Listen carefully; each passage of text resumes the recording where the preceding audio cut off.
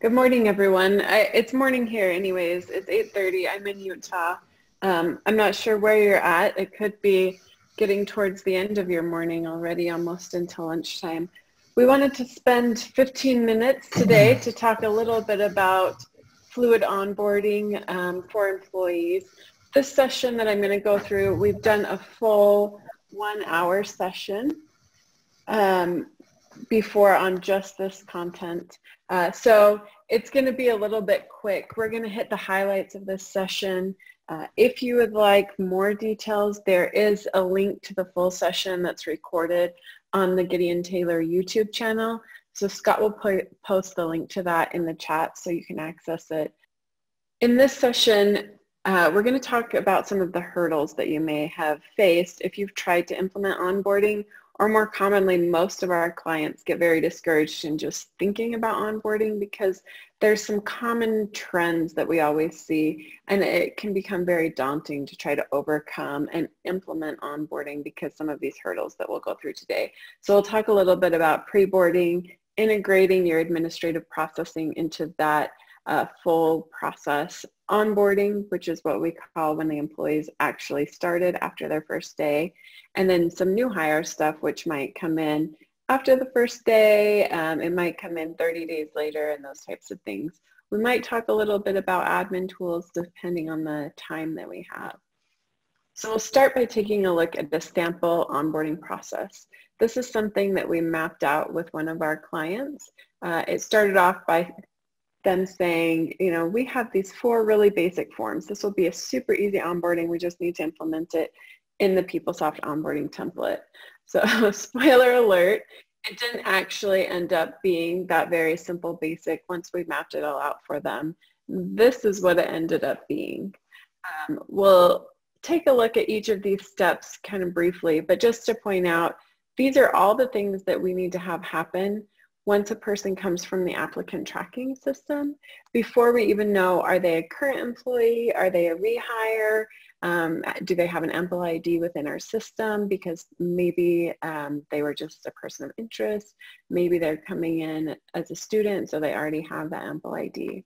So all of these things come in before we can even decide, do we give them a new user profile? Do we map them to an existing login account? And then these are the things that happen once we know who they are and we've created a user profile and they're logging into PeopleSoft.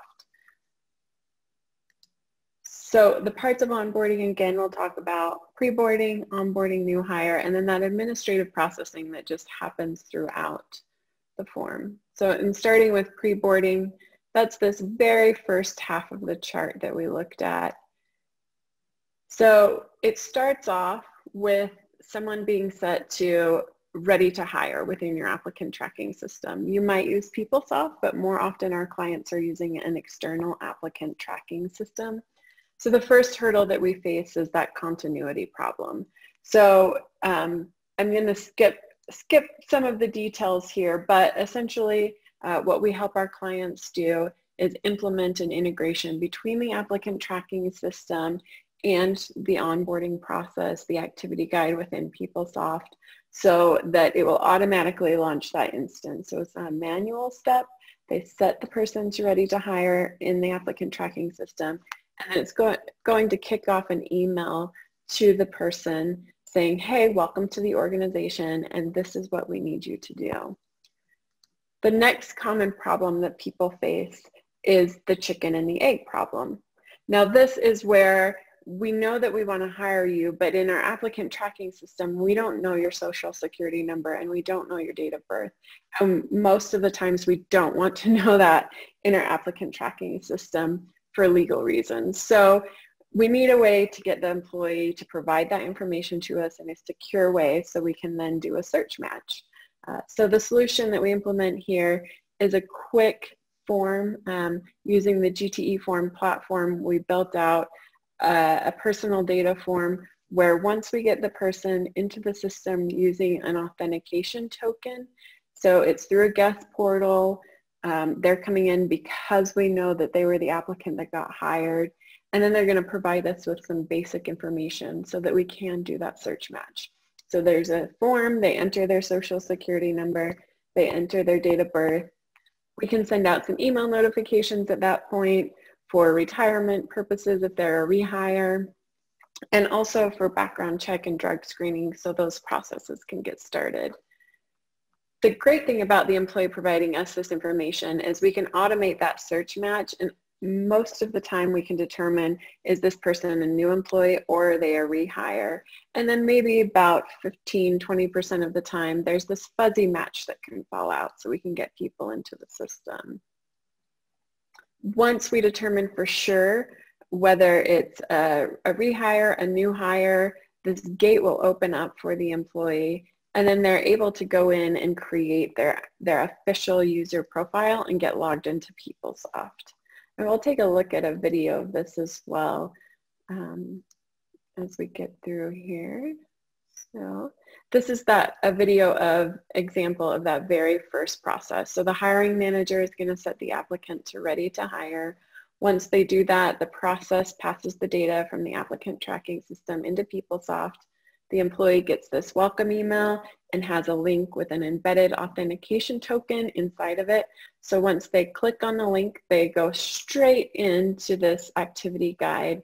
They can view a video that says, you know, hey, we're so excited you can join us. Then they can enter their data into that personal data form so that at this point we can determine, before we assign them a new user profile or before we assign them an EMPL ID, are you an employee or not? You can see this is a very basic form. We populated it with data coming in from the applicant tracking system. So they enter any new data like Social Security and date of birth. They can make changes if they had any typos in the applicant tracking system so that it's updated and fed into the system correctly.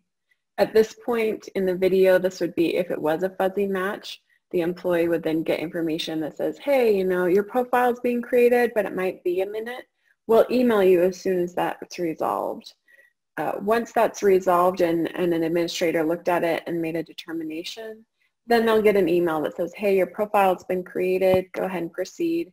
They can see their EMPL ID within the system here, and now is when they can move forward to the secure login. So this is where we go from that pre-hire phase into the actual onboarding phase. This client used a system for Duo to get logged in, so it took them to an external site. They completed all of their Duo stuff. And then once they finish that, they have this button that says proceed to onboarding.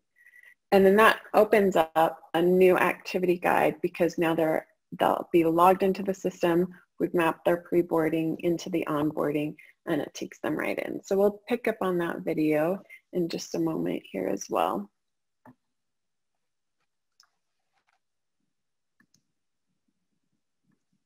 So if you're thinking, wait, that didn't look like PeopleSoft, that kind of was a little bit yellow gold-ish. This is one of the other problems. I like the look. I personally like the look of Fluid. I like the white space, but there's often this need to just brand it, especially for people coming into the organization. You want it to look just like your website. And so there is that opportunity to do some branding on the activity guides, like you can see from the golden turquoise that showed up on the screen. The next thing, so this is the first impression problem, is just doing the branding, making sure that there's a custom homepage tile for you to click on and getting into the system. The next thing we'll talk about is the administrative processing. So in addition to marking the employee as hired, and then the employee has these tasks to do, there's often also this hire paperwork that needs to be done because we need to follow up and match the employee to their job data or to the position number and indicate what the salary was and things like that. So the other thing that happens in conjunction with going through the onboarding process is we're kicking off this automated ePath hire form that lands in the hiring manager's queue. And the whole time while the employee is finishing their pre-boarding and onboarding, this administrative form for the hire process can go along in sync with that. So that takes us into the onboarding step, which is that second half of the chart that we looked at here. The top row is the forms that they actually needed the person to complete. So this is where those 4 basic forms came from. And this is where we hit the cart before the horse problem, because the hire form is still in process, so the person might not yet have job data. So what we did here is we implemented some GTE forms on top of things like the direct deposit and the W-4 to act as a holding place, and then we just hold those until the employee has a job data record so we can update the official PeopleSoft pages.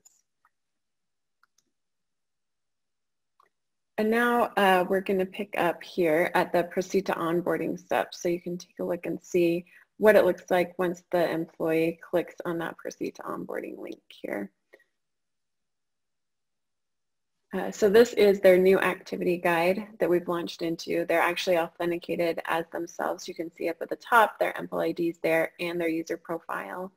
And these are some of the forms that you can see. So the direct deposit is a GTE form. They can enter all of their direct deposit information and then it will get updated into the system. There are some delivered PeopleSoft self-service forms within here as well, links out to a system using the acknowledgement framework so they can go read something, come back into the activity guide, and then indicate that they did in fact read that.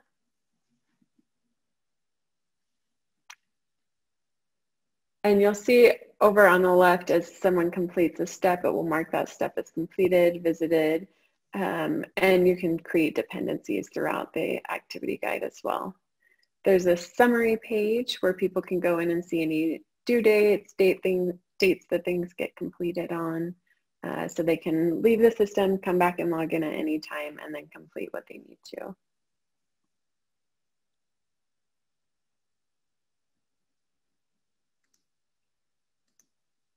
And then just following up on the hire form, right now our hire form, while the employee is in there completing all of these steps, we have this hire form that routes to a first approver, a second approver, and then it gets to this point where we know, oh, we want to wait until the I-9 is completed before it goes to HR. So it will sit out in a queue. It will wait until the employee and the manager complete their part of the I-9, and so that it can move forward into the system and go to HR to say, okay, you have your hire paperwork, you have your I-9, you can go ahead and do your part. And then the other place where we have a queue that waits is after the direct deposit and the W-4 see that the actual EMPL ID has been created and the EMPL record has been assigned in job data, then it'll go ahead and say, okay, now you can write all of that data into the official PeopleSoft screens. And just to note that there were custom steps in here. So the solution that we used for this was that we created quick GTE forms using configuration where you can plug in those fluid pages to accomplish things like the intellectual property agreement. And we even implemented department-specific steps. So within the activity guide, you can't have conditional steps. The conditional behavior is at the template level, but you can create pages that launch that behave conditionally based on the department that the person was assigned to.